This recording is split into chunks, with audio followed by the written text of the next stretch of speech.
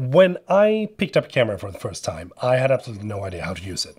As most people do, you pick up a camera, you try your best at giving it a try, and then you realize that, wow, there's a lot of things to learn. Something that I realized during the course of my journey from when I picked up a camera until the point where I am today is that there is a couple of things that I wish I knew about before venturing into the entire process, sort of like blindfolded, and a couple of pieces of gear that I wish I knew about before buying the different things that I bought. Because when you first jump into a hobby such as photography and videography, it's very easy to think that you need everything in order to make something. But that is usually not the case. Most of the time, you just need a camera, a good microphone, and that's it. So I wanted to make this video for those of you that are in the beginning process of starting your own YouTube channel, or maybe picking up a camera for the first time and venturing into starting your own business and trying to sort of like navigate on what kind of things that it is that you should have and should buy and invest your money in, because camera gear ain't cheap. And there is a bunch of things that I bought that I haven't used one single bit, but in this video we're going to cover the things that I've actually used almost every single day and that I highly recommend. So the first thing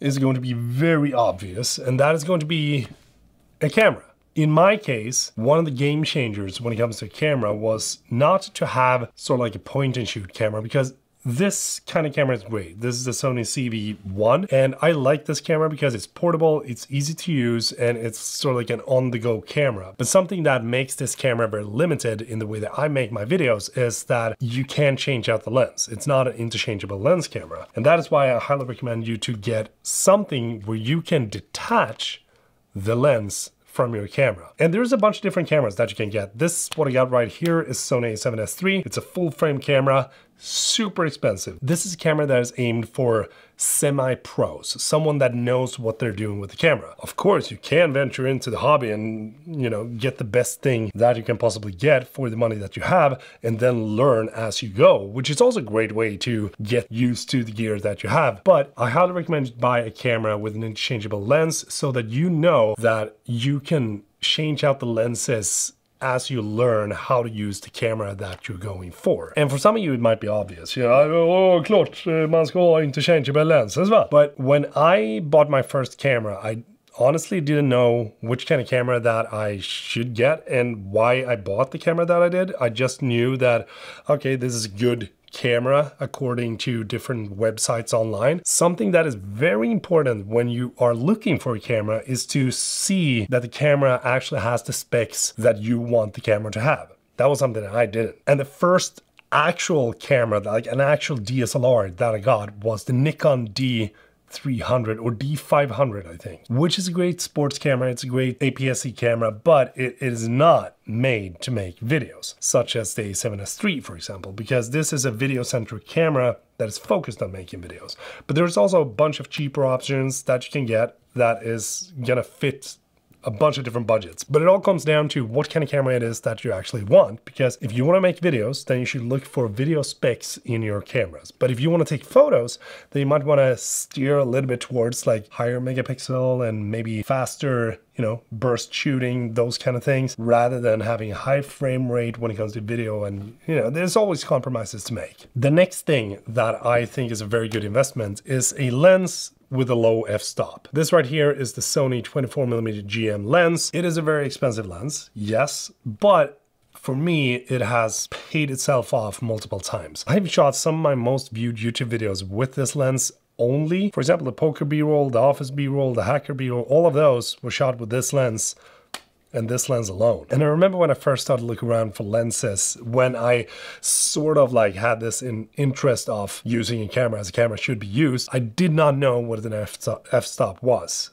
It was, okay, it's a 1.4, what the hell does that do? It's a 24mm, okay? Is like the measure of the actual lens, or what is it? The whole focal length and, millimeter and field of view, all of that was just gibberish to me. As soon as I realized that the lower the number of the lens when it comes to the f-stop, the blurrier the background you will have. That was sort of like what clicked for me, because right now, for example, I'm shooting at f1.8 with a 20mm lens. But the reason that the background isn't more blurry is because it's such a wide lens. If I were to go a little bit closer, you can see the background is blurring out a little bit more. But having a lens with a wide open aperture is definitely something that makes it easier to make better videos and makes it more fun to capture videos or photos in a different way.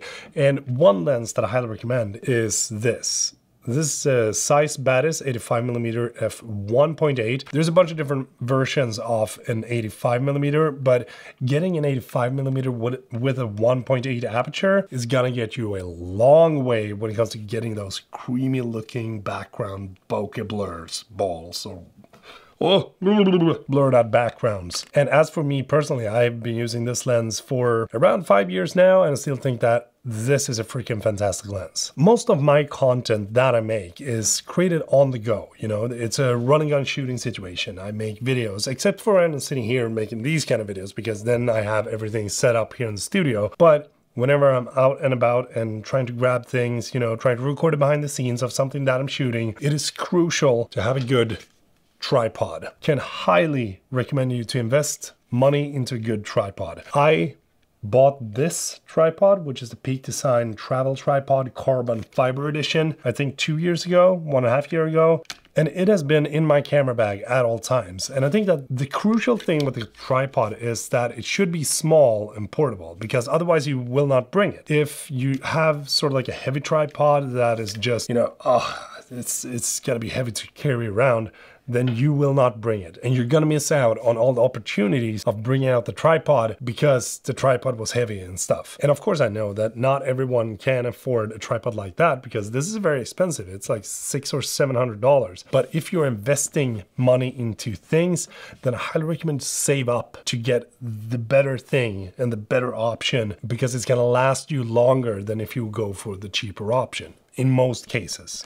Having a good camera bag is one of those things that makes it fun to bring your camera gear. Because if you have a camera bag that is too clunky, that is too big, that is capable of fitting in too much camera gear, then you probably will not bring it because it's gonna be too heavy. It's gonna be a pain in the ass to bring. It's gonna be one of those things that is like, should I really bring that, or should I bring the iPhone camera today? What I got right here is Peter McKinnon's Nomadic camera bag. Love that a whole lot. It's sort of like the everyday bag, I think. And what I like about that camera bag is that it sort of like makes you select the things that you want to bring on an everyday basis. So you don't just pack everything down and then just use one camera. It's more like, okay, should I bring my drone? Should I bring this camera? Should I bring that? Do I really need this? And for me, as a sort of like running gun everyday shooter, it's much better to be very selective about what you have in your camera bag instead of just packing everything down. Last thing that I want to cover is this: a good microphone. Wow, did it took me a long time to understand that I really needed a good microphone, and actually something that is not taking up too much space, because the more of a hassle it becomes of bringing up your camera or setting up your recording, attaching your microphone to the camera, the less you will actually use your camera. So for me, I tried to sort of like figure out what has been making me use my gear more. And all of these things that I talked about right now has actually made me use the camera gear more, because I've tried to focus on having the gear that works the best for me on a day-to-day basis. And having this microphone as my sort of like my main vlog microphone is something that made a huge difference. For a very long time, I used this microphone right here for all my videos. That was it. There was nothing else. Now I have a little bit more of an expensive setup, but it's like one of those things that it's going to cost you a lot of money, but it's also going to up your content a whole lot. I think the most important thing that I want to finish off with is that you don't need to buy any of this. The most important thing is, what is it that you do?